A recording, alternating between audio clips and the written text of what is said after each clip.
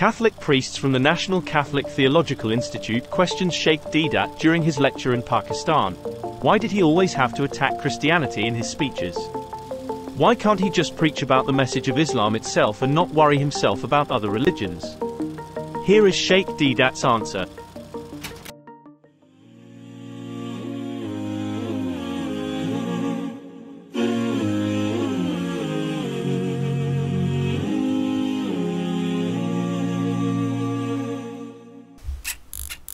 There is a question here, seems to be a very important question because it's coming from some very important people. It says, Christ the King Seminary, National Catholic Theological Institute, near Hassan Square, University Road, Karachi, 47, Pakistan. Coming from the Christ the King Seminary, it says, do you lecture that you have been speaking of Christians from the past hour and not on Islam? If Islam is a religion of peace, preach peace.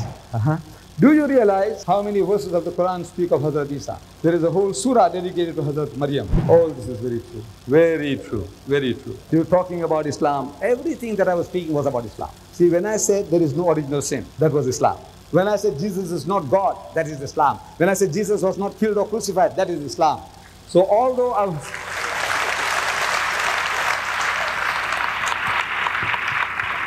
not pulling this out of my head, out of thin air. Everything that I was using the Bible, but proving my Islamic case. Islam came to rectify the mistakes of previous societies. The Quran often talks about the stories of old, emphasizing how societies tends to deviate from worshipping the one true God, and starts to worship other humans or objects. The core tenet of Islam is to discard all other gods, as one who reverted to Islam would have to declare the testimony of faith. The first part of it means, there is no God deserved to be worshipped, other than God alone.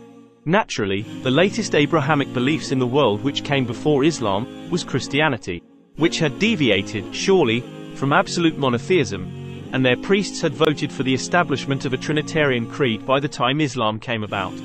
In response to this major deviation from the worship of God alone, into a Trinitarian belief practiced by the biggest empire at the time, God had sent Prophet Muhammad, and the Quran, to rectify this travesty. With regards to all these other suggestions that have been made, beautiful. Look, this is what the Christian ought to be doing. This church people seems to know that there is a chapter in the Quran called Surah Maryam. The bulk of Christians don't. There is no such chapter in the Bible in honor of the name of the mother of Jesus. There isn't.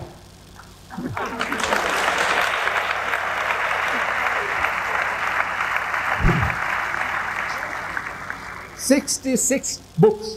Genesis, Exodus, Leviticus, Numbers, Deuteronomy, Ezekiel, Elisha, Elijah, Matthew, Mark, Luke, John, Acts. No Mary, no Maryam.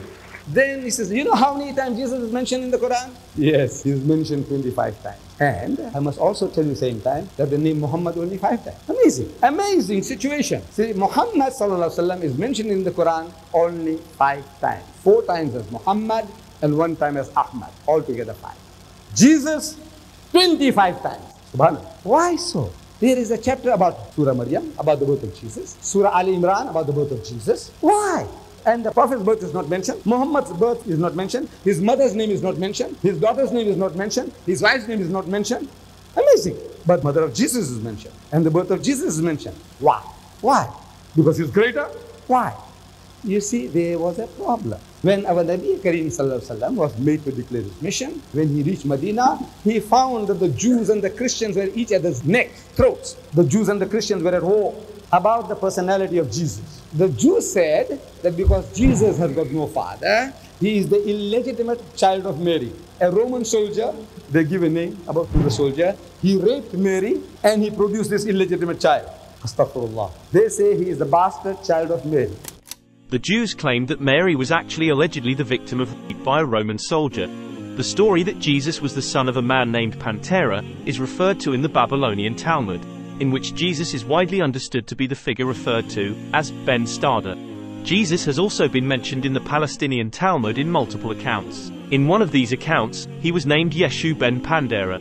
Some also claimed in Judaism that they believe that Mary was an adulterous woman, and this Yeshua leads people astray, which is completely unlike the Muslims, who believe that Jesus, called Isa in Arabic, was the son of Mary and was conceived miraculously, without the intervention of a human father.